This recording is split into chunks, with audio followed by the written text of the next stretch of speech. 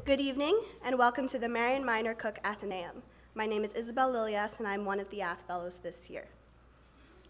Corruption is an epidemic that plagues societies all around the world, regardless of geographical location, GDP, or type of government.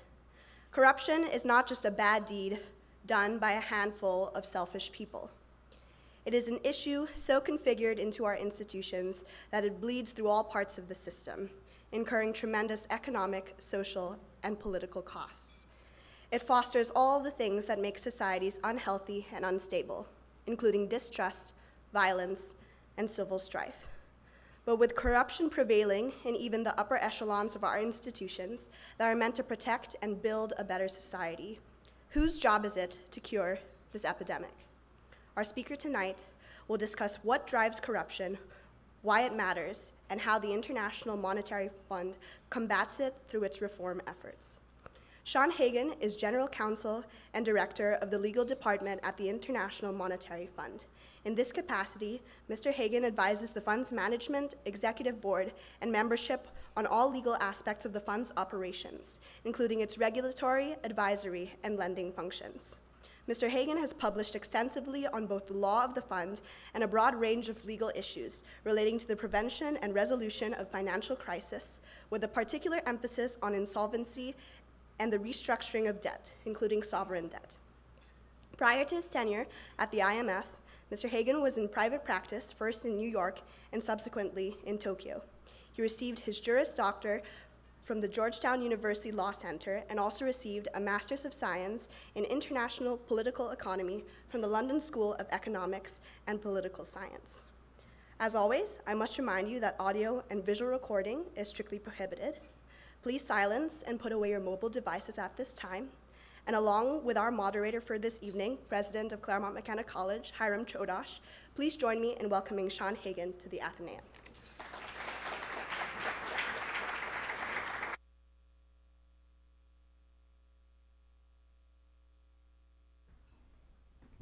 Seat. Thank you. Sean, it's great to have you. How does it feel to be in an academic environment after, getting out of the office and off an It feels airplane? great. It's really great to be here, and it's great to be doing this with you, Hiram. It's a lot of fun. So let's start on the personal front. I know our students are always interested in what makes Sean Hagan a Sean Hagan. Describe one or two special inflection points way before you got involved with the fund. This is your 27th, 28th year? 28th year. What happened in your life that was so critical for you as a special growth moment to get to where you are today? So I took a couple of relatively unorthodox decisions that really shaped my career. I was a history major, and when I was studying periods of history, I was interested in economics. I had this interest in economics. Funnily enough, I'm really quite poor at math, but for some reason, I still liked economics. And when I went to law school, I was finding myself fascinated by the intersection of public policy, economics, and the law. But I really didn't know how to translate that into a career in any concrete way. So I decided to do something which my friends at the time thought was crazy. I took a year off from law school and went to the LSE to study not law, but actually international political economy. And it meant that I didn't graduate with my peers, so it was a difficult decision, but it was a good decision for me because it was a decision that I made at the right stage in my own intellectual exploration, and it convinced me that I wanted to work in the international area and for an international organization. I would not have done that without that year. A second inflection point came a couple of years later. Again, it was an unorthodox decision. Even though I wanted to work for an international organization, they weren't really that interested in me. And because to be hired as a lawyer in these institutions, you needed to have some experience. I had no experience. So they want you to work for a law firm. 3 or 4 years at a law firm. So I decided, okay, I'll go to a law firm. Well, I moved to New York, and I was a first-year associate. And Hiram, you've done this. You work a lot of pressure, but you work on a very small piece of a very complex transaction. and it can be a little bit frustrating. Then I decided to do, again, something that my friends thought was crazy. I took a job working for a Japanese law firm in Tokyo. And I was the only foreigner in the firm. How was your Japanese at the time? It was pretty bad. But I tell you, what's interesting is that English is the international language of business, and therefore you are negotiating. It could be a transaction between a Japanese company and a German company. Everything would be in English. So I decided to take it, and I moved to Japan for 3 years, and it was a wonderful professional experience because, you know, Japan at the time was in some respects the way China is now. It was the economic heavyweight. So I did a lot of mergers and acquisitions work. You know, I was given a responsibility that I would never have received in New York. Sometimes I thought they must be crazy to give me this responsibility because I didn't really know what to do. But I learned on the job. And the other thing about it, personally, it was a wonderful experience. I don't know if any of you have been to Japan. It's a great culture. It's a very different culture. It's very, very different from anything that I have experienced. I lived in Asia before, but Japan was very different. I became fascinated by the language and actually asked my firm to allow me to take 3 months off, and I lived in a fishing village with a Japanese family, learning Japanese. And ironically, as I told you, I had done all of this to work for an international organization. An opening came up at the IMF. And ironically, it was because of my Japanese experience that I got the job. So, you know, the lesson that I took for myself was that sometimes it's worth taking a risk. It's worth basically, you know, making an unorthodox decision like that. It certainly has helped me. So math did not affect his career, right? His fear of math. It affected many other things, but not my career. And we always talk about lateral thinking, but here we have lateral action, right? He takes off to a fishing village so he can improve his Japanese and take the national exam. And that becomes the unexpected reason or trigger for entry in the kind of career that you wanted to have. So set the stage for us. When I was in college, I didn't know the difference between the IMF and the World Bank. Our students, I know, have a great grounding in international organizations. But tell us a little bit about the charter of the IMF. What's it there to do? And then I want to get into why is it focused on corruption? Sure. So revealing my historical interests, let me try to put it in historical context. So the IMF, like the World Bank, like the UN, was established at the end of the Second World War. And actually at that time really was an explosion in international public law, which is the law that governs relations between sovereign states. And the reason why it was an explosion was because, you know, countries were willing to pool sovereignty in those days. And they were willing to pool sovereignty because they had been pooling sovereignty during the war. I mean, as allies, they had been on the battlefield together. And they were convinced that there needed to be a pooling of sovereignty to basically prevent the type of national sort of behavior that had existed during the 30s that had led to the war. These are individuals who were convinced that unless they took bold action, that would happen. So there were two aspects of the system that they created that are important to understand for purposes of understanding the IMF. The first was that it wasn't just the creation of international obligations, but the creation of institutions. So these institutions became subjects of international law. And they had staffs that were independent from the states. And these institutions were charged with monitoring the observance of these obligations. The second aspect of this architecture was they decided, let's create specialized institutions. They could have come up with one, the World Organization. They decided, no, let's have organizations that are focused exclusively on political problems, the UN, and then the IMF on economic. And that concept of a specialized agency has persisted. And in the IMF's case, what they wanted to do was establish obligations of members that would prevent the type of economic nationalism that had existed in the 30s. And you may remember that the depression in the 30s was exacerbated by competitive devaluation of your currency, which allows your products to become more favorable in terms of price. That's one way of promoting exports, is to depreciate your currency. So they created a fixed exchange rate system to prevent that. And this was the code of conduct. But what's interesting was that the IMF was charged with monitoring it. You could only change your exchange rate with the permission of the fund. So the IMF, when it was set up, was primarily a regulatory institution. And that system lasted until 1971, when the fixed exchange rate system came to an end, and countries were given the freedom to float their exchange rates.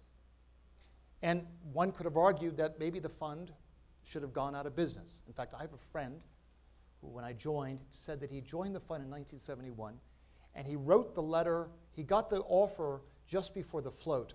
And when the float occurred, he had to write to HR asking whether he still had a job, because he thought the IMF was going out of business. But what happened was the IMF found a new lease on life, not through its regulatory function, but through its financial powers, because the IMF had large amounts of resources that it provided to countries that were having debt problems. Now, in the 50s, 60s, there weren't significant debt problems, because the only finance around was public debt. Governments would lend to each other. But from the 1970s onwards, there was the explosion of private capital markets, where individuals and corporations in one country, looking for a higher rate of return, were lending money to emerging markets who were looking for savings from other countries because they didn't have enough of their own to make investments, which is a great idea. It's very efficient. It allowed many emerging markets to develop their capacity. But like everything else, you can have too much of a good thing. And countries would overborrow, and lenders would not realize when they should stop lending. And suddenly, these countries could not repay their debt.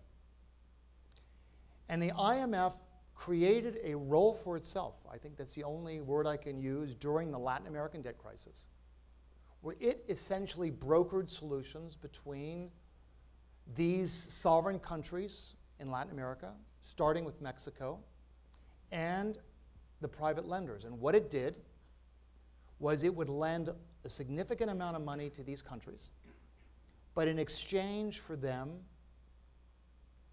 taking the reform actions that were necessary to fix the underlying problem. And in exchange for that, the private lenders would reschedule the debt. It became known as the catalytic role that we would play. Our analysis of the problems, our endorsement of the program, plus our money would allow a country to regain access to the private markets. And that's essentially been what we have been doing for the last 50, 60 years. So you had pooling of sovereignty. You had, at one point, the globalization of capital transfer. You have this unwitting interdependence. And then you need an arbiter to come in and help people work out when things go bust. Now, how does that relate to corruption? Is it that corruption was considered just a kind of domestic issue, and because of the greater global interdependence of our economies, all of a sudden corruption itself rises to a level of international significance? Is that what explains the massive attention to corruption, say, from the late 90s? Okay.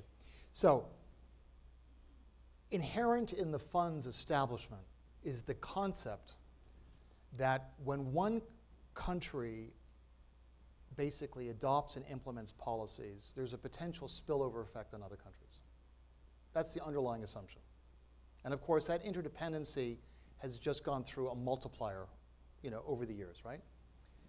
And one of the major concerns that the fund has had for a while is that when you look at policies that make a real difference, what you want to do is to have countries that are adopting policies that what we call our sustainable inclusive growth. Not explosive growth that can create volatility, but sustainable inclusive growth. And the word inclusive meaning growth that basically does not create excessive inequality. Because inequality in and of itself, it's not a moral position we're taking. We're just making the observation that excessive inequality leads to instability. So we look at a number of factors that lead to sustainable inclusive growth that creates stability in the country, and therefore it avoids adverse spillover effects. And over the last 15, 20 years, we've looked at a number of factors that influence sustainable inclusive growth. And one of them is corruption. Why is that? So let's unpack it a little bit. We're not talking about, occasional transactions or even high-level transactions. We're talking about where corruption has become systemic in the economy, where it's no longer the exception to the norm. It is actually the norm itself of behavior.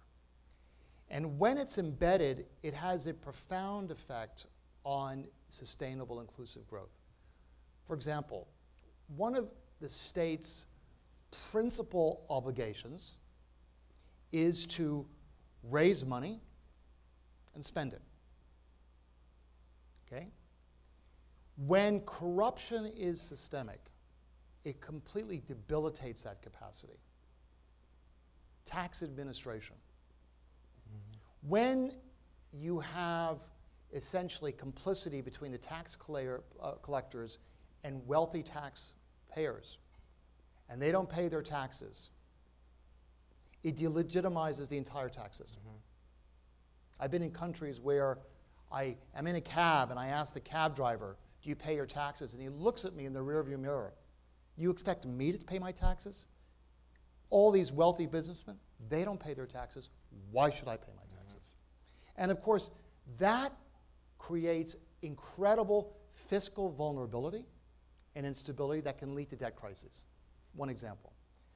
But it's even worse on the expenditure side, because it distorts the expenditure decisions.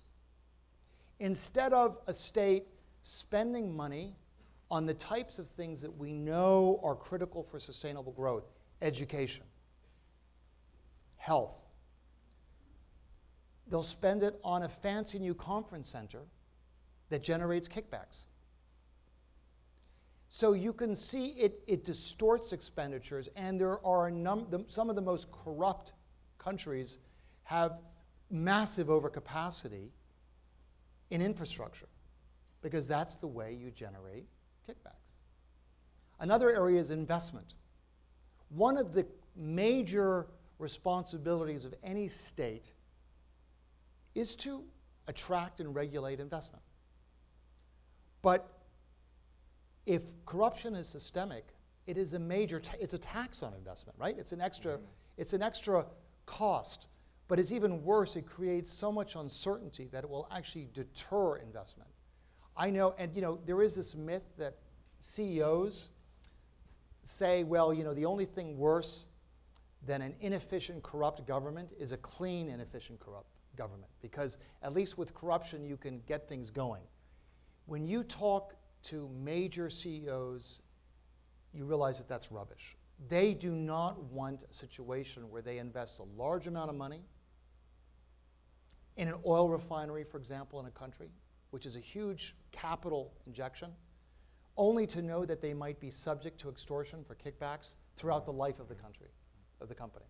They would much prefer to invest in a country that might be a bit more expensive, but where they have predictability in operations. And there's a lot of empirical evidence that shows, Hiram, the extent to which systemic corruption basically reduces both domestic resource mobilization, but also foreign investment. Final point I would make, which is perhaps the most relevant for this group, is it has a debilitating impact on the youth.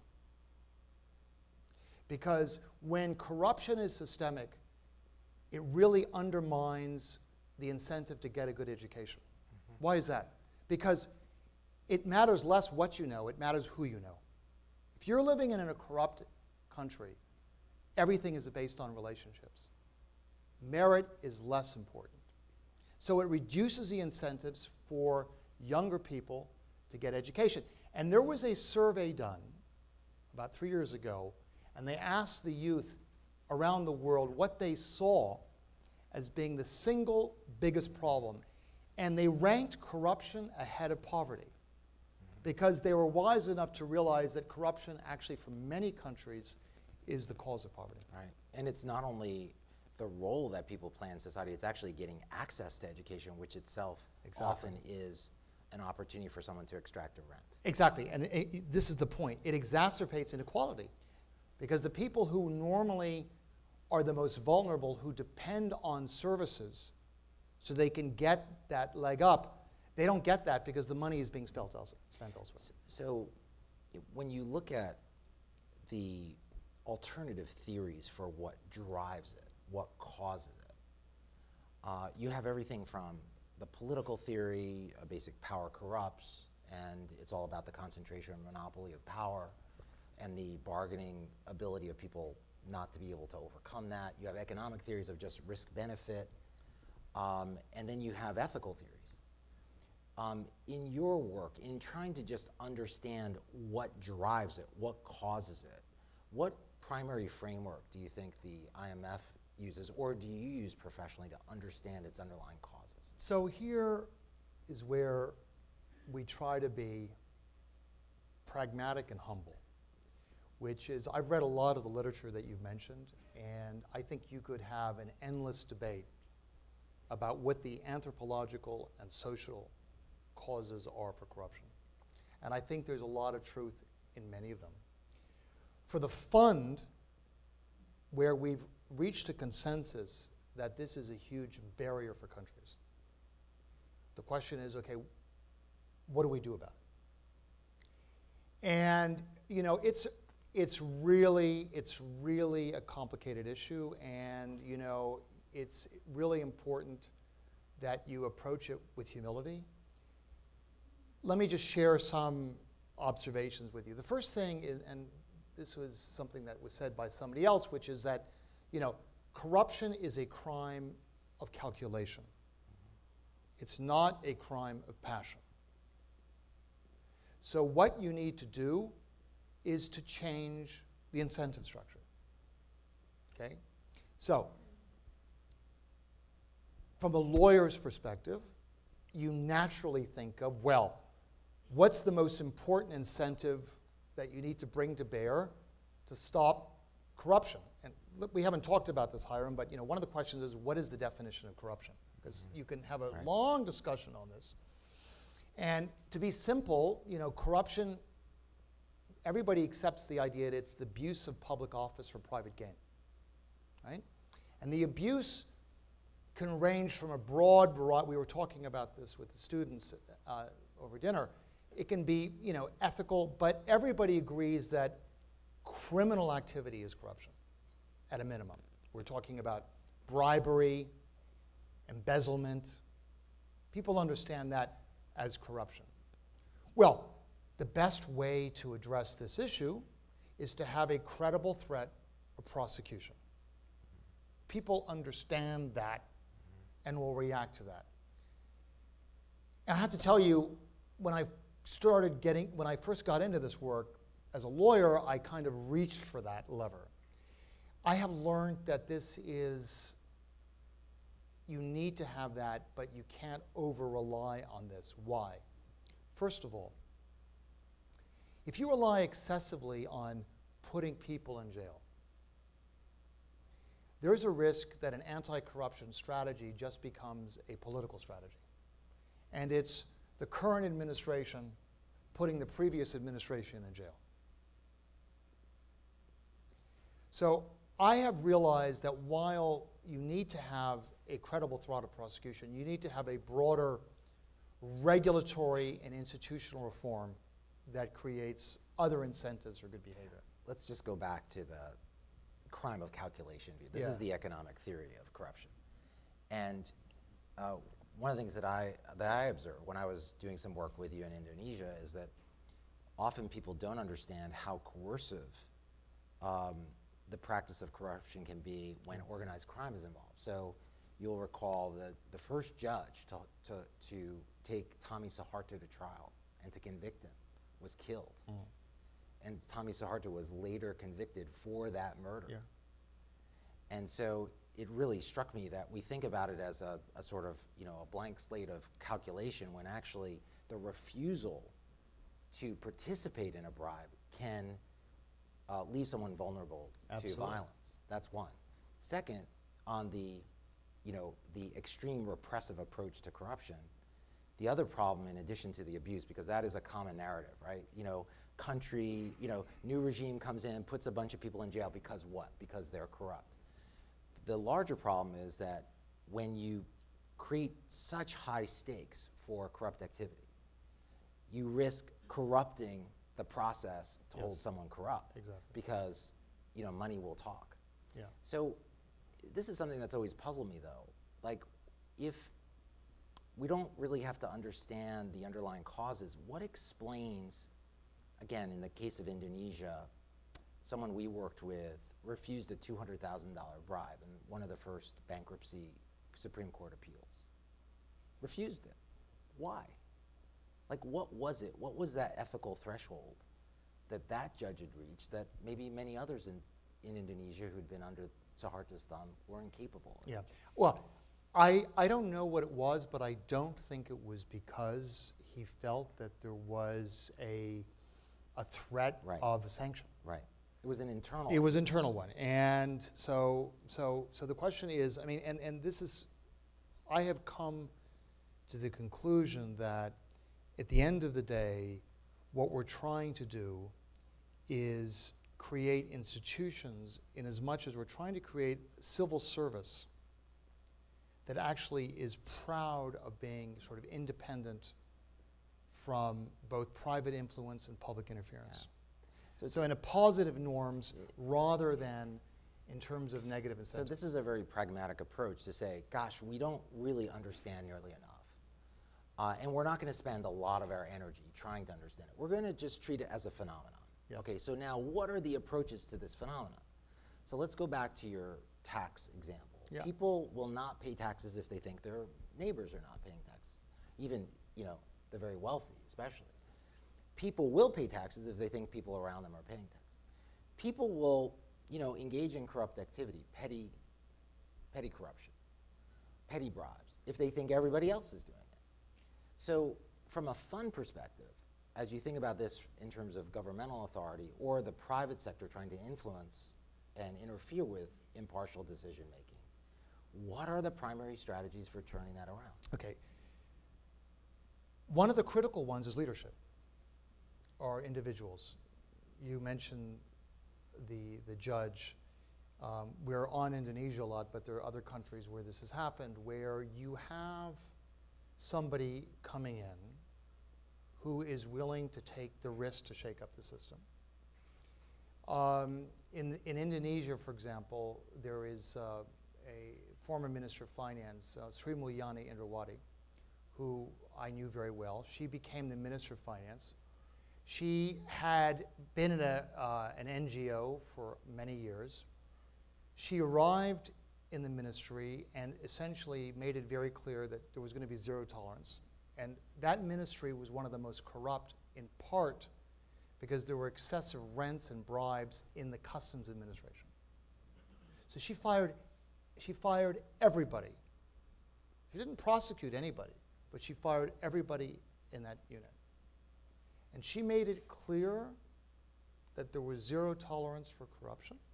She also reached out to the private sector and said, look, I know the reason why you've been bribing customs officials because of the ineffectiveness of our customs administration. So we want to partner with you.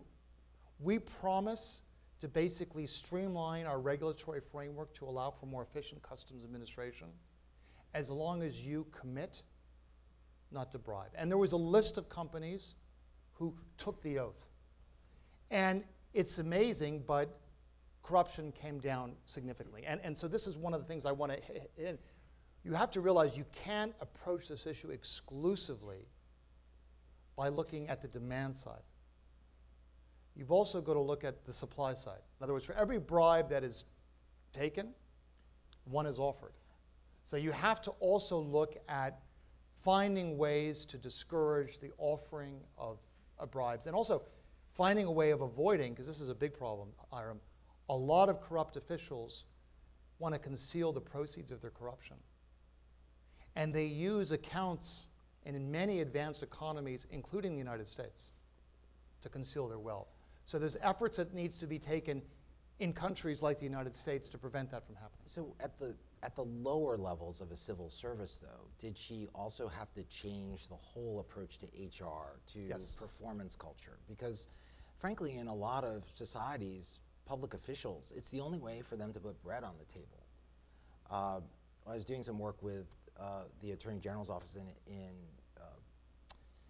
Afghanistan, and you know, a prosecutor in Kabul was making just over poverty wages. There's just no way to survive without actually taking a tip. Actually, it was like a bar. It went into a jar, and then it was shared equally with the office. And economically speaking, there's not that much of a difference between that tip and paying a fee, Exactly. a license fee. So it could have been legalized, brought above the table, right? Yeah, So, so- so you have to deal with the people who are working, particularly at the lower levels of civil service, to make sure that there's a performance culture, and also that they can actually make a wage to be able to raise a family. Absolutely. So a major element of any anti-corruption strategy is to basically address compensation in the civil service. And there are a number of examples of where that has played a central role. One country in particular where it is where the issue of leadership and compensation played an important role is Singapore.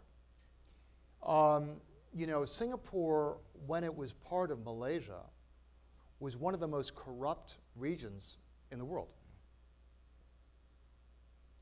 Lee Kuan Yew comes to power, and he introduced a sort of zero-tolerance anti-corruption strategy. It had a number of elements. It had a repressive element. There was strict penalties. There was a leadership quality. He had an incredibly frugal lifestyle, and he basically made it clear that if you wanted to succeed, you had to replicate that. But the third thing is that he dramatically increased salaries in the public service.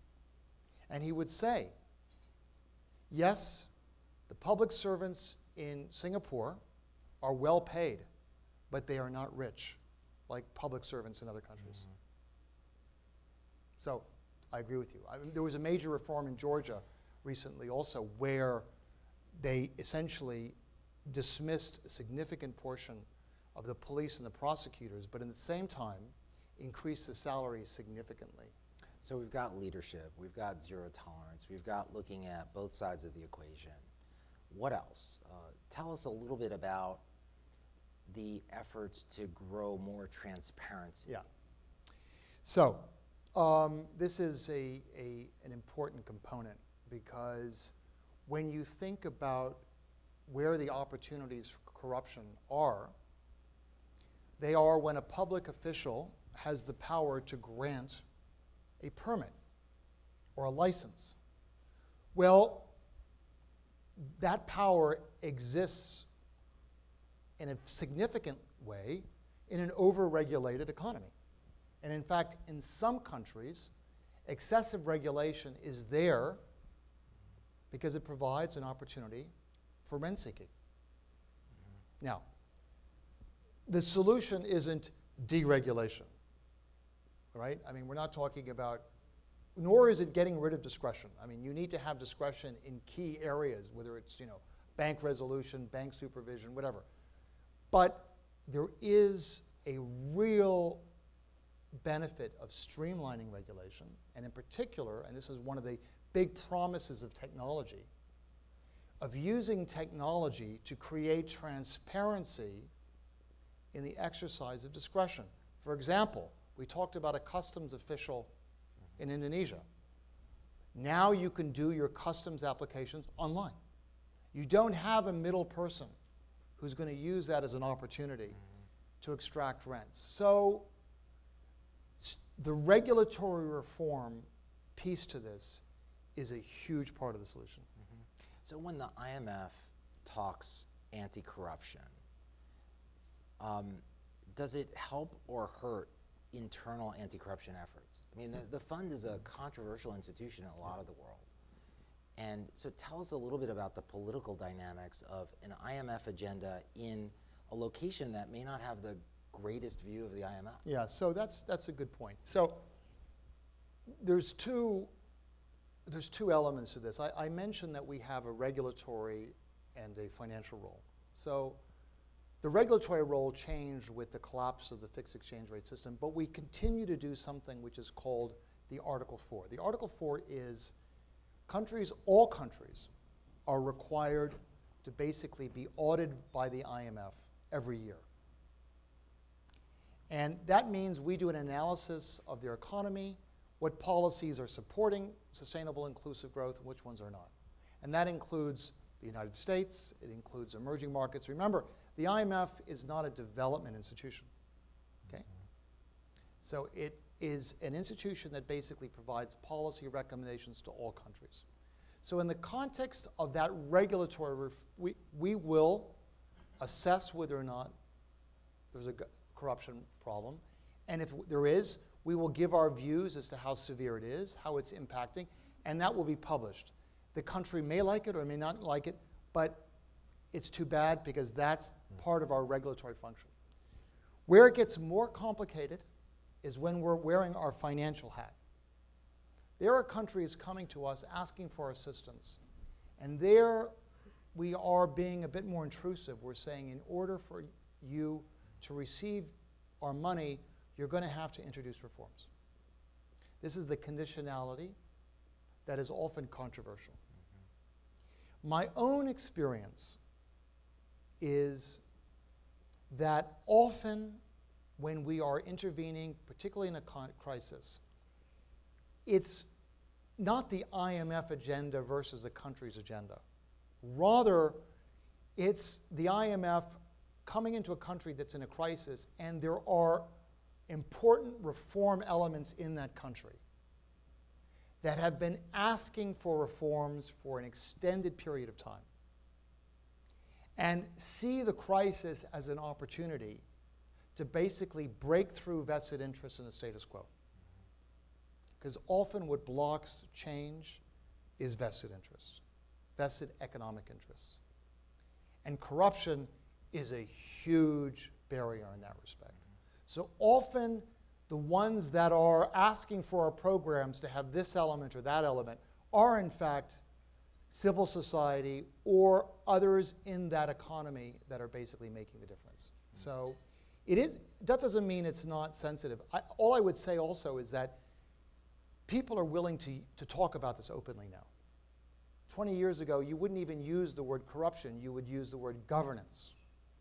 Now people are willing to talk about it because I think people recognize that it's as problematic as it is. In your experience, when you've, in some ways, partnered with internal groups or individuals, what comes to mind as the most promising sector that you've worked with that has really driven change from within? It's a great question. So you remember Hiram, Hiram and I did some work together in Indonesia a number of years back, and there was, we created an anti-corruption commission. And the reason why we created this was because we couldn't rely on the police because they were corrupt. We couldn't rely on the prosecutors because they were corrupt. And we couldn't rely on the court system because it was corrupt. So we had to create a self-contained investigative, prosecutorial, and judicial body anti-corruption commission. Now, the problem with this, and actually, it received a lot of support from society. The problem was So you create this on paper, but why is it going to be any different?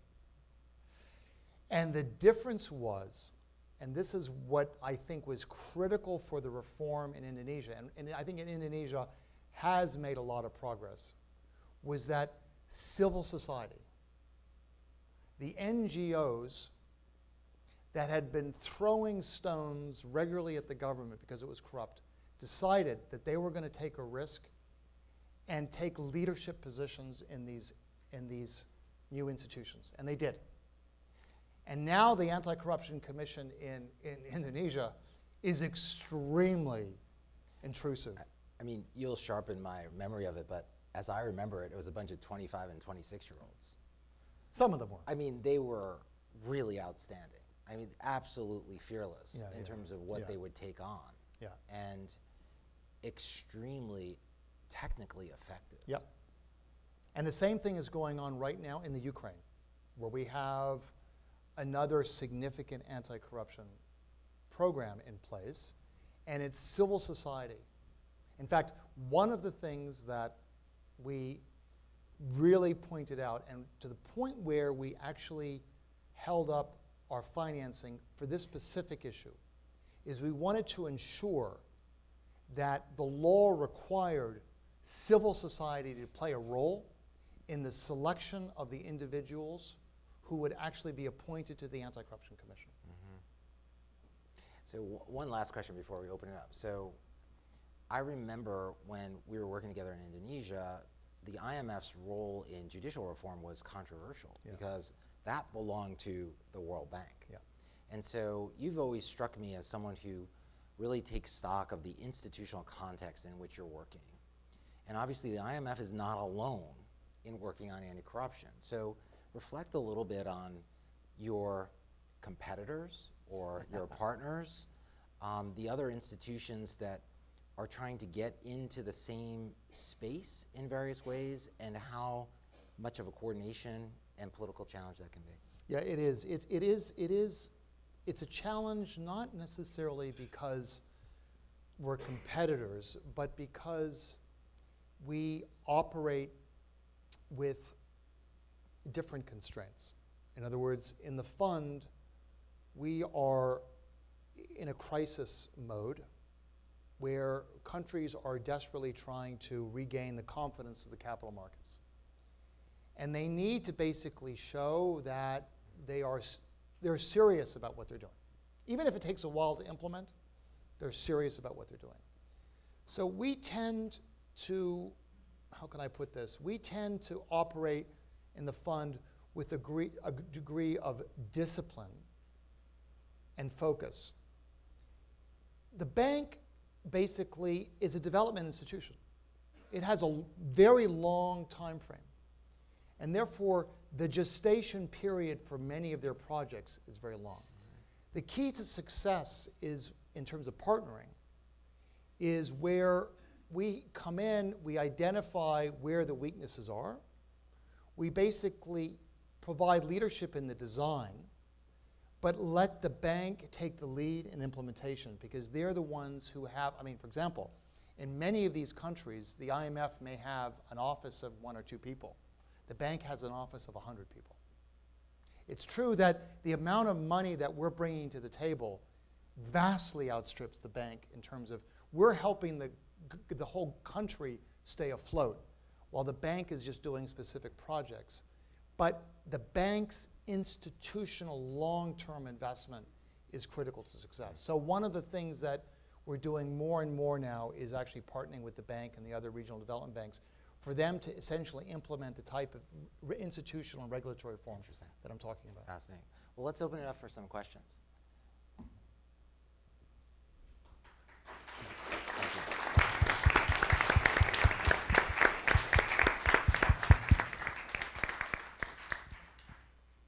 Please raise your hand if you have a question. As always, priority goes to students. Thank you so much for your talk. So you spoke a little bit about the temptation to pull kind of the effective prosecutorial threat lever a little bit, at least as far as the demand side goes for bribes by public officials. But at least in the United States, we have the Foreign Corrupt Practices Act. I was wondering if you see that as an effective kind of supply side weapon for the offering of bribes, and if you could opine a little bit about how that's affected your work at the IMF. Yeah. So actually, in this area, the U.S. was a leader. The Foreign Corrupt Practices Act was really the first comprehensive legislation enacted by an advanced country to criminalize the bribery of foreign officials. And it really did set the standard, and it was followed by the OECD, the Organization of Economic Cooperation and Development, creating an anti-bribery convention that kind of replicated it, and all OECD countries became signatories, and the OECD not only requires them to adopt the legislation, but they actually monitor the implementation. They actually monitor the extent to which countries like the United States are actually enforcing through prosecution. So and the US took a leadership position. The area where there's room for improvement in the US is on the other end. I mentioned this, right? You've got the supply side, but then you've got the corrupt official who wants to park the money somewhere, not necessarily in his or her own country, but in a financial center. And there is a standard that's been adopted. It's called the Financial Action Task Force. It's the anti-money laundering thing. And there I think there's a recognition that the US has got a ways to go. Why is that?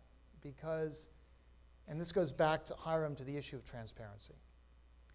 One of the best ways to prevent public officials from trying to conceal their money is to require the banks who are providing the services, a Citibank in New York or whatever, to require whoever's sending the money to reveal who the real beneficial owner is, rather than a dummy company that's where the directors are like the lawyers who, but to require the beneficial ownership disclosure. And there, the US has a ways to go. And it's not an issue primarily of federal law. It's an issue actually of state law. Delaware and Wyoming, that basically, I think there's a recognition, have a ways to go to require the type of transparency that's needed to allow for the prosecution of money laundering, which is what this is. So that's an area where I think more needs to be done.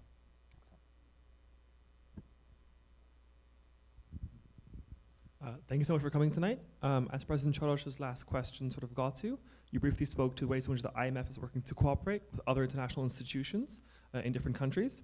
I was curious if you could comment perhaps on efforts by primarily the Chinese, but other countries as well, to create perhaps competitor institutions to the IMF and its sister organizations in the international arena, and to try and sort of use those rather than what they see as Western institutions. Thank you.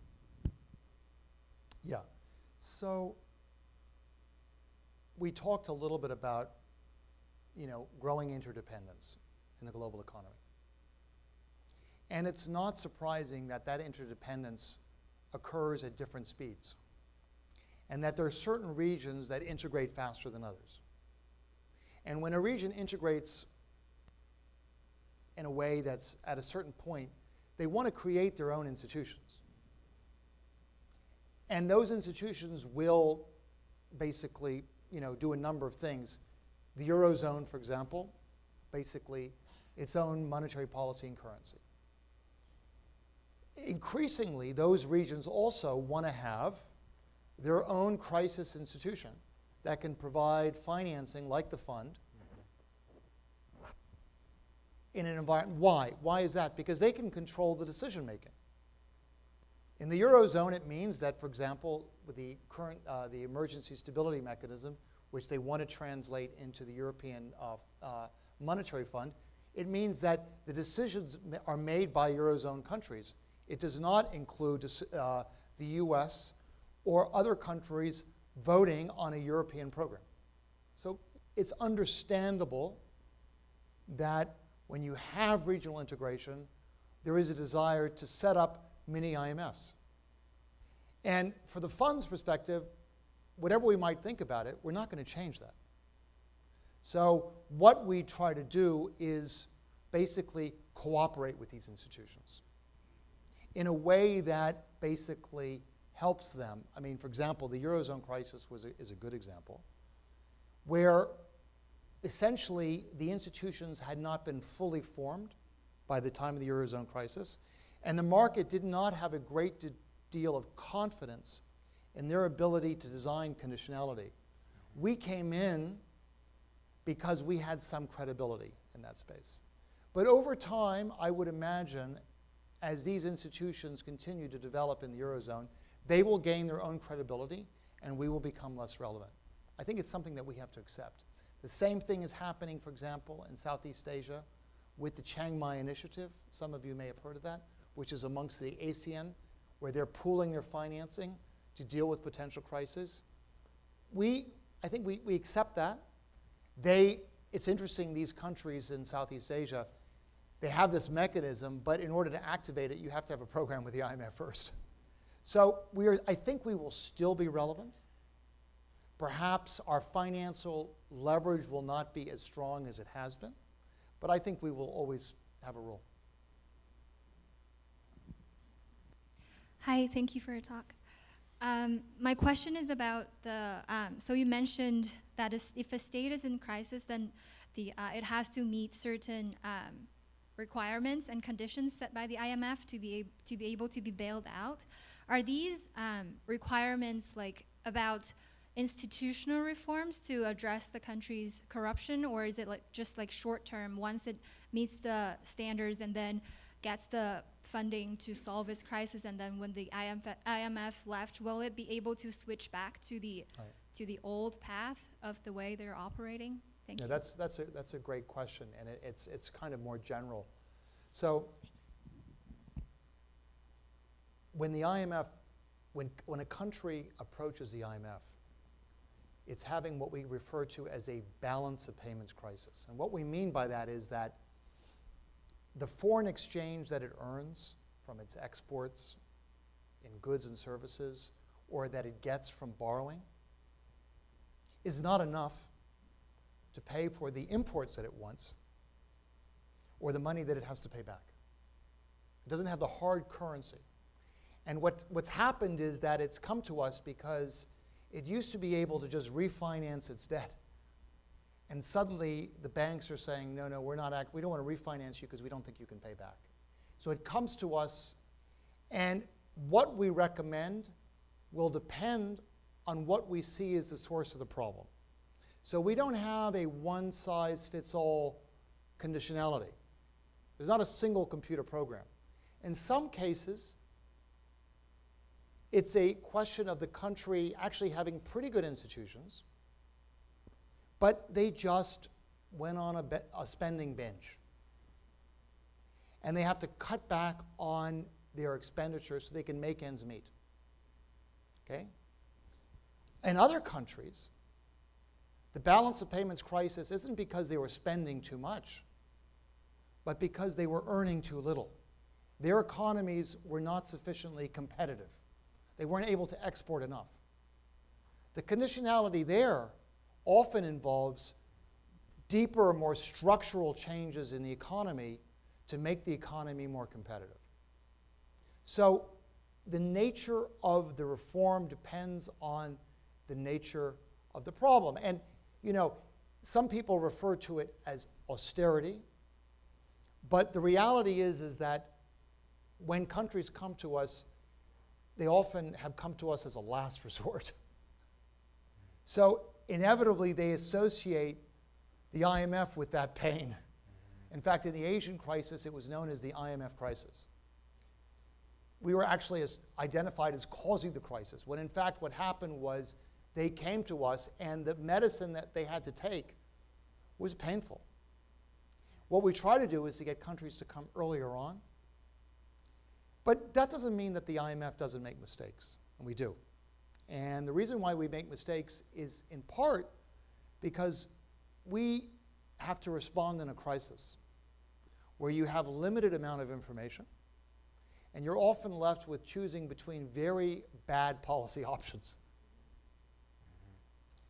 And In retrospect, when everything is unfolded, you realize that fiscal policy was too tight.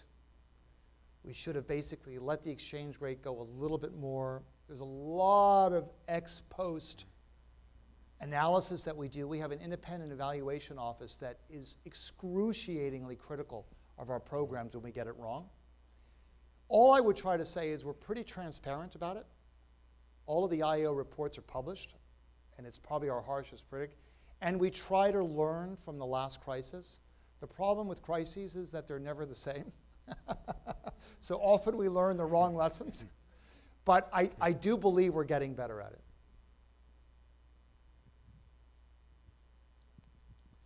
Thanks for your talk. So you said that the IMF kind of acts as a lender of last resort and says that, oh, hey, undertake these reforms, and in return, we'll push back the private debt schedules or something of the sort. Yeah. Recently, banks have a new option, right? Paul Singer's Elliott Capital Management came in and told a bunch of banks that, hey, give me your I'll take on your debts. And they have a new recourse mechanism. They managed to get the US courts to say, hey, the Argentina government, you need to pay back what they demand, and only then can you pay back other debt holders. So given that that precedent has been set, how do you think the IMF would deal with vulture capitalism of that sort? Yeah. So, okay, this is a great question. So let's bring everybody else up to speed on it, because it's important. So, we talked about the Latin American debt crisis, right? So Latin American debt crisis was, as painful as it was, there was a certain predictability about how to resolve it. Why is that? Because you had a sovereign country with a handful of banks. These banks were like Citibank, whatever, Chemical Bank. Some of these banks are gone now, but anyway, they had a long-term interest in negotiating with these countries and finding a solution, because they had businesses in these countries. And they were also subject to the regulatory suasion of the United States. And the United States is one of our biggest shareholders, and so the IMF, the United States, were able to get agreements. So these debt reschedulings, these debt restructurings were relatively straightforward. What happened, however, was international finance moved on.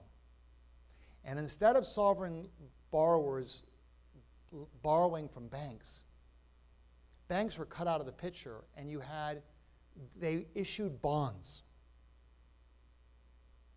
And that changed the dynamic fundamentally. Why is that? The classic one was Argentina, which is where the vulture fund litigation started. Argentina basically had 300 or 400 different bond issuances in 8 or 9 jurisdictions and thousands of bondholders. And these bondholders were not subject to any regulatory suasion. They had no long-term interests in these countries. They had one objective, and that's to maximize their value of their claim. And if that meant suing the country and playing hardball, as you just suggested, that's what they would do.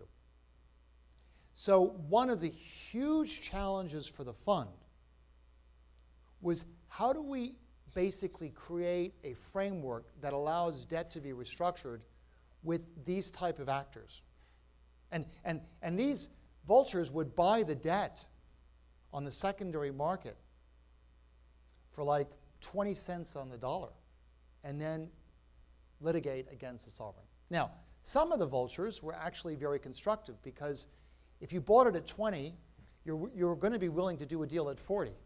So actually, some of them were able to play a very constructive role, but some of them would play hard roles. So we had a big debate in the public sector for several years, back in the early 2000s. It was one of the most sort of important periods of my own career, where we tried to reform the system to create a form of bankruptcy for sovereign debt. And the IMF put out a proposal where it would amend its own charter to replicate US bankruptcy. And as many of you know, this issue arises with companies as well in the United States, with vulture creditors. And the way you resolve it in bankruptcy is the law says that if you can get a majority of creditors, 2/3, to agree on a deal, you can make it binding on everybody else. So you bind the vulture in. We propose to do something like that, and we drafted an amendment to the Articles of Agreement. But I mentioned to you 70 years ago there was a willingness to pool sovereignty. Well, no longer. So the US would not accept that. What we did instead was we replicated these bankruptcy provisions, but through private contract. So the bond agreements themselves have these provisions. And one of the big questions that's going to arise in the next 20 years is whether or not private law is going to be an adequate substitute for what is a public law issue. And we will see over time.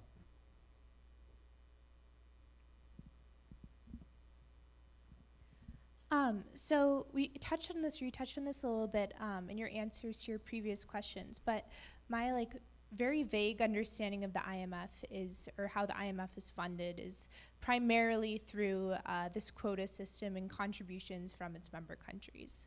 That being said, when the IMF decides who to loan to, is that process at all politicized, or does it have to be politicized because of the member countries?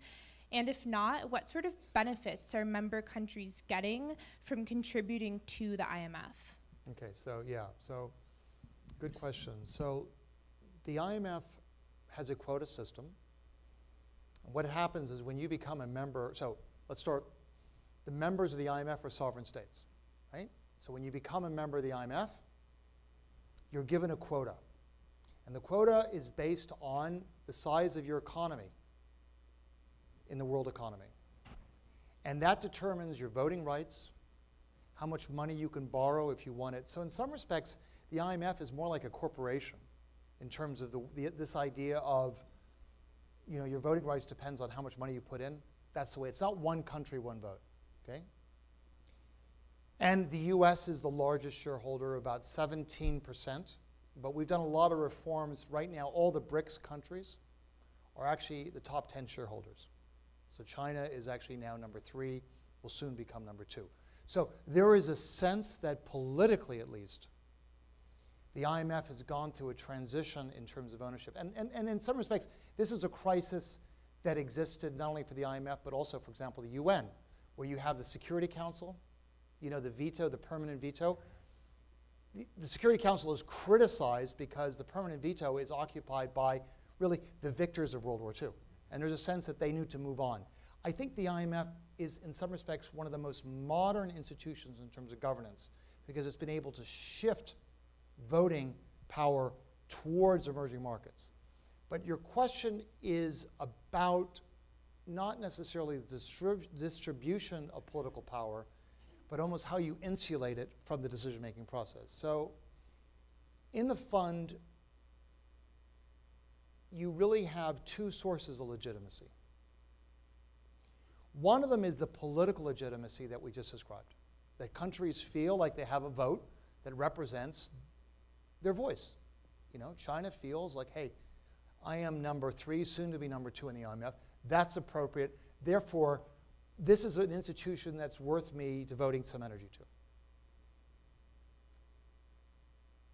But what's another source of legitimacy in the fund is the independence of the staff, which gives it its intellectual legitimacy. Because what happens at the fund is that even though a lot of the decisions are taken by the executive board, which is political, all the analytical work is done by the staff, who owe an exclusive duty of loyalty to the fund. And the trick is to combine the two. If we just had the staff and we didn't have the board, we would just be a think tank. But because you have this board, and one of the most difficult parts of my job is trying to keep the board and the staff in balance and to avoid staff decisions being politicized, so that staff are basically trying to make their best case on the analytics rather than basically trying to second guess where the political is. It's a really difficult process, but I think that the two together, when they work effectively, actually make the institution work well. Hi, thank you again so much for coming to speak with us tonight. You mentioned earlier that you hoped many countries would come before the IMF were the lender of last resort. So there's a whole field dedicated to what kind of indicators show sovereign debt problems, but how do you personally start to evaluate a potential sovereign debt problem, be it foreign direct investment flight or credit rating agencies on sovereign debt? Where do you start to see those indicators kind of vary in what they tell you, and how does that inform your decision making? Yeah, it's really tricky because so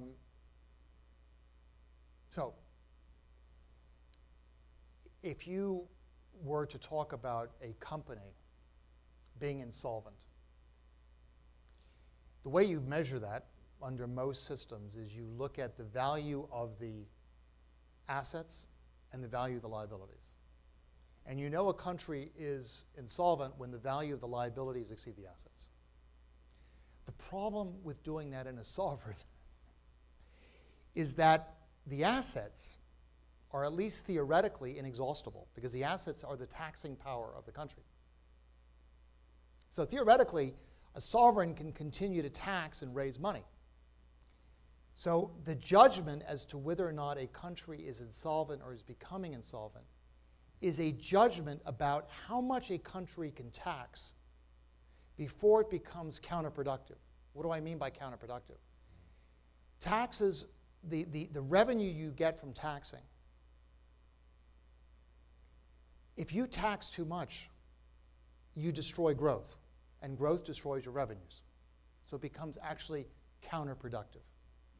So it's a judgment about the sustainability of the debt, the long-term sustainability of debt. And we've invested a lot of time and energy in coming up with models on sustainability, but at the end of the day, it's more of an art than a science. Sometimes we get it right, and sometimes we get it wrong. Thank you for the talk. Early on, you talked about Article 4, which is like all the members of IMF have to accept to be audited once a year, and you make it public to the whole world, the results of what came out of the audit. And it's so crucial to some of the countries who get foreign investments because if they get good results on your publication, of course they will get more investment in that country. So how effective is that audition, like the audit that you do in those countries? Do you have officials there who do those audits, or it's people who are there already who do the audits? Because like there are countries that depend, or their foreign like investment depend on those publications. Yeah. So it's a great question. I really believe that even though a lot of people focus about the fund as a crisis institution and the money, the point that you've raised is so critical because these audits that we do are about crisis prevention. In other words, basically raising flags at an earlier stage. And in some respects, the anti-corruption reform that we're doing now is designed as an example of increasing the effectiveness of these reports, okay? And it's not just corruption. In other words, if I could give you an example, one of the things that was quite difficult for us was just before the Arab Spring. We had done some Article 4s on some of these countries. And from the perspective of monetary policy, bank regulation, fiscal policy, the countries looked fine. But clearly there were some deeper structural problems, enormous sense of inequality, of exclusion in the society that we missed in the Article 4. So increasingly now the desire is not to just look, when we do an Article 4, at some of the short-term, medium-term issues, but look at some of the long-term issues that can affect the viability of a country. Corruption is one of them, but inequality is another one. Another one is gender. The fund has done a lot of work on gender inequality, demonstrating the extent to which policies that don't support gender inclusion in the workplace can have an enormous impact on sustainable growth in the long term. For example, if you read our Article 4 for Japan, a lot of it is about promoting gender equality in Japan. We'll take one more question. Hi, thanks for speaking today. I had a question about the monopolistic competition that you observe in certain countries. I was wondering if you've ever seen situations where it's been a primary driver of corruption, and particularly how you go about measuring that, quantifying that, and then especially like prescribing a solution for a private sector problem, which seems kind of difficult to me. Okay, so there's the private monopoly issue, and then there's what I call the cartels that are created through excessive regulation. The latter one is one where we are actively involved, where we basically, because an excessive regulation often is for the benefit of certain industries that have an enormous amount of influence in the legislative bodies. I can say this, for example, in Greece. One of the biggest problems in Greece in terms of making it a competitive economy was the extent to which it was excessively regulated in so many different areas, principally to avoid competition for the benefit of vested interests. That's something that we take on. Private monopolies that are basically the result of growth in industry is something which we traditionally have not looked at, but I can tell you it has become an emerging issue, particularly in the tech industry, and particularly because we now have an emerging issue about tech companies that operate globally, but the public policy response in terms of dealing with monopolies are really not in sync, for example, between the United States and Europe. Google was subject to significant antitrust action in Europe, but not in the US. And the reason why we're concerned about that is that it may become a proxy fight in a type of investment trade war, where the US may feel that Europe is doing this because Google is an American company. And so one of the things that we are really interested in doing is creating some harmonization as to the way different jurisdictions handle the issue of monopoly. And right now, I don't want to go into this in too much detail, but the antitrust objectives in the US in terms of policy right now are different from what they are in Europe, which takes a much more aggressive attitude about that. And so one of the questions is, in an interdependent world, we come back to Hiram's point about interdependence, we need to create greater harmonization because these companies operate globally, and therefore we need to find a global response. The IMF's done battle in Seattle before, but this question gives it a whole new meaning. So we're going to have Sean come back and talk to us about IMF versus Amazon, Boeing, and so forth. Well, let's give all of you a hand for some superb questions and some great answers by Sean. Sean, thank you so much for coming.